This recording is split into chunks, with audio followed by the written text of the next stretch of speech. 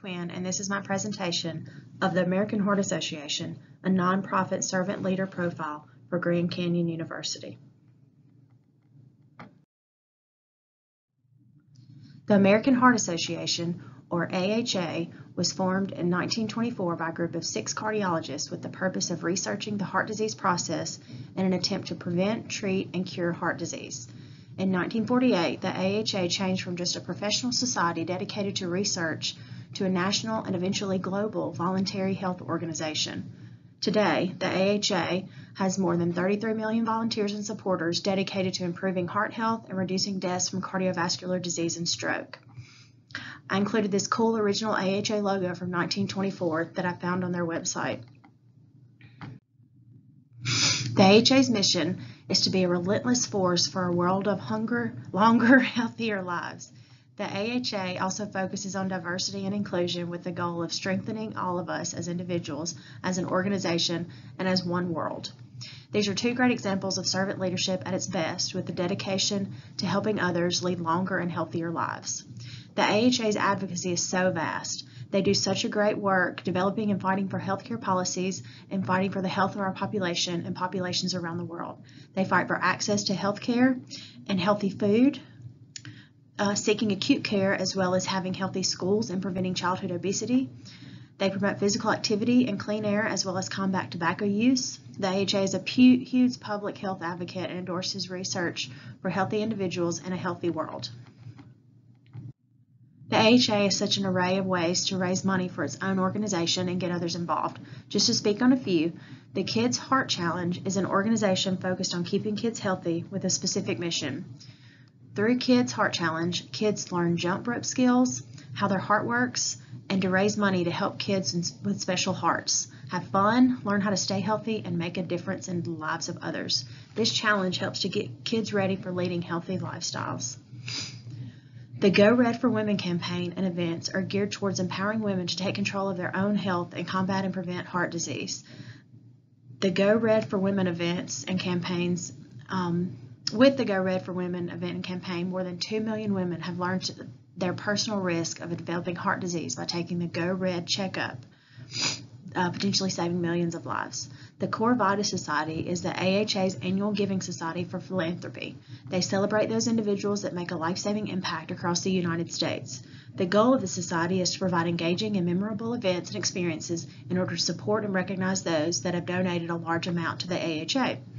The Paul Dudley White Legacy Society is dedicated in the memory of Paul Dudley White, one of the founding members of the AHA, and was President Eisenhower's personal cardiologist.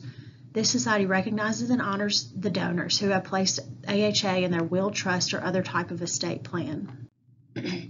According to Casterlow, the 10 principles of servant leadership are listed above. As I see it, the AHA utilizes every one of these. They listen to the needs of the community and the issues with heart disease to make changes. They are empathetic towards those sick with heart disease and want to help. They are most definitely healing those individuals who are sick. They are helping bring awareness to this issue globally. They are helping persuade others to contribute and get involved. The AHA is constantly conceptualizing new ideas to change the world and make us all healthier. The 6 cardiologists who created the AHA had amazing foresight in creating the AHA and knew it would change the health of the nation. They have amazing stewardship, as shown in previous slides, and are one of the most successful nonprofit organizations. They are committed to growing and developing their research organization and gaining support to continue on their crusade to eradicate heart disease. And they promote building communities with their amazing fundraising opportunities. The AHA has dedicated more than $4.1 billion in research, more than any other United States nonprofit company, to prevent and cure heart disease and strokes. This research has been able to save millions of lives. According to the AHA, through their research, they have corrected heart defects in newborns, developed drugs to lower cholesterol, developed procedures and processes to open blocked cardiac arteries, and the list goes on and on. Cardiopulmonary resuscitation, or CPR, was developed by the AHA and has been proven to be the #1 life-saving tool in the face of cardiac arrest, saving millions of lives. Being a nonprofit organization, the AHA is focused more on helping others and advocating for improving health for all, but the AHA is also profitably successful.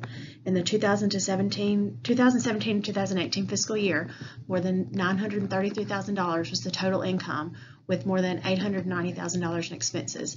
Their financial position this year was more than $1 million in total liabilities and assets. While I feel that all of the 10 servant leadership principles are important, I feel that listening, empathy, healing, awareness, and building community are the most important to me. Listening as a leader and as a team member is so important and vital to the success of any team and organization. If you don't hear each other, nothing good will be done. You also have to listen to those outside of the team to know what's going on. In healthcare, knowing the research and best practice could be the difference in saving someone's life or not. Empathy is a must in healthcare as well. If you're apathetic to those you're caring for and not showing any empathy, mistakes can be made and a patient can be hurt. Empathy towards your team brings you closer together and makes you a stronger team. Healing is a no-brainer in healthcare. If you aren't promoting healing, then you're in the wrong business. Awareness is important as well in regards to yourself, your team, and the patients you're caring for. Being self-aware helps keep you grounded, keeps you humble, keeps you striving to be better. Awareness for your team is another way to build trust and bonding. Awareness for your patients in healthcare is once again the difference in saving someone's life or not. And building a community for healthcare is important because it helps promote healthy lifestyles, smart choices, and provides help to those in need. And this is the end. Any questions?